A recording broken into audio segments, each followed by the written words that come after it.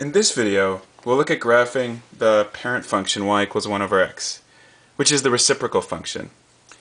So, as we like to do, we start with 0 and sub in 0 into this equation.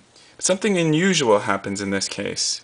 When you sub in 0 here, you're really saying what's y when you do 1 divided by 0, and that's an error. You can't actually ever, in mathematics, divide by 0.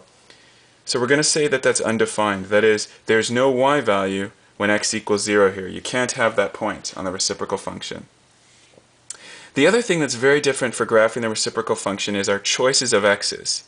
And what we're going to do is choose numbers that make easy fractions, because they're all going to be in fractions, right? This is going to be 1 over negative 8. And we're going to see what happens when we pick negative 8, negative 4, negative 2. You can pick any numbers you want, but if you picked like negative 3, you'd get 1 over negative 3, which would be a big, long, repeating decimal, hard to graph. I'd rather have these numbers, negative 8, negative 4, negative 2, negative 1, but we're also going to need to see what happens when you have negative 0.5 and negative 0.25.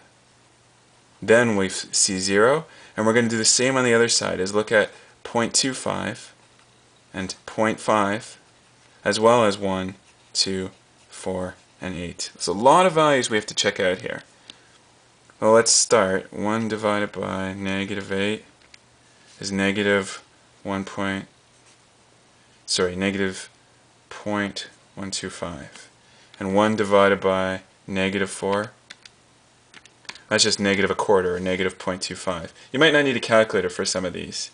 For example, 1 divided by, I'm just subbing into this equation, 1 divided by negative 2 is negative 0.5. Or 1 divided by negative 1, 1 over negative 1 is just negative 1. Something interesting happens though when you're dividing by a decimal. What's 1 divided by negative 0.5? Negative 2. What's 1 divided by negative 0.25? 1 divided by negative 0.25. You get negative 4. And if you want to know why that's occurring, just if you're interested, and you don't just want to trust your calculator, 1 divided by negative 0.25, well, that's the same as 1 divided by negative a quarter. And hopefully you learned in grade 9 math, or you will if you're currently in grade 9 math, that when you're dividing by a fraction, it's the same as timesing by its flip, or by its reciprocal. So 1 divided by negative a quarter is the same as 1 times negative 4 over 1. 1 times negative 4 over 1 is negative 4.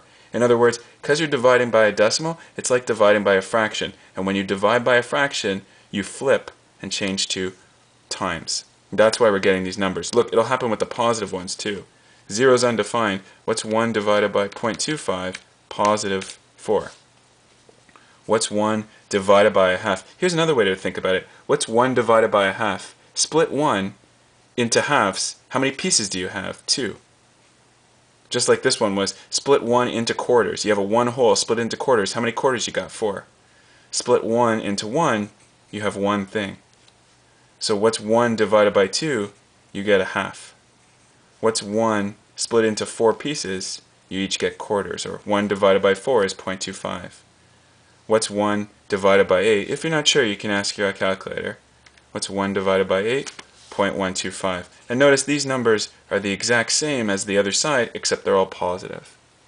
Now we're ready to graph the reciprocal function. We put our arrows on the graph to show that the graph goes on forever. Label the x and y axes, and start to label what will become our scale.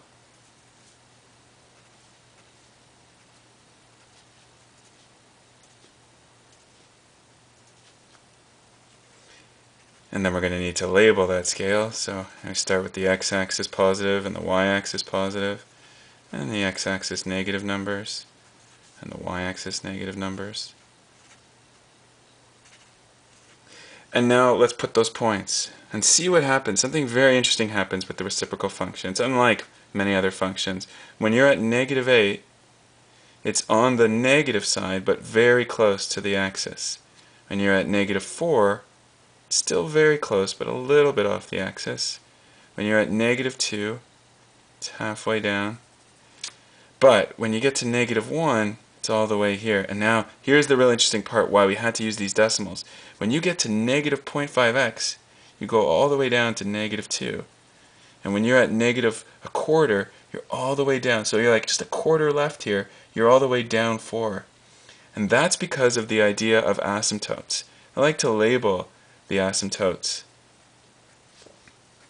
when we do our reciprocal function and say, look, I understand that this function will never touch this line y = 0.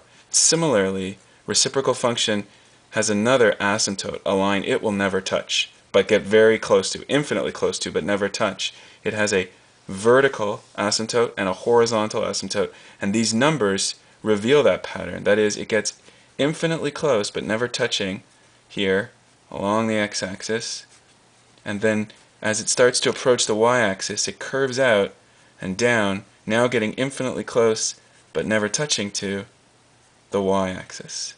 And a similar thing's going to happen on the positive side. At 0, it's undefined. How come it's undefined? Can't divide by 0. That's your vertical asymptote, that line you can't touch. But just past that, at a quarter, for example, at 0.25, it's up at a value of 4. And at 0.5, that is 0.5 of an x, you're up at a height of 2. And at 1 on x, you're 1 on y. But now we're going to start to close in on the x-axis. When you get to x of 2, you're only at a height of 0.5. And when you get to x of 4, you're only at a height of a quarter. And when you get to x of 8, you're barely above at 0.125. So again, this same sort of pattern is this shape, this reciprocal function, stays really close to the y-axis and only starts to curve out as it approaches the x-axis, and then once again closes in on that other axis, in this case an asymptote, and approaches it but never touches it. And so this characteristic shape is in fact the graph of the parent function y = 1/x, or the reciprocal function.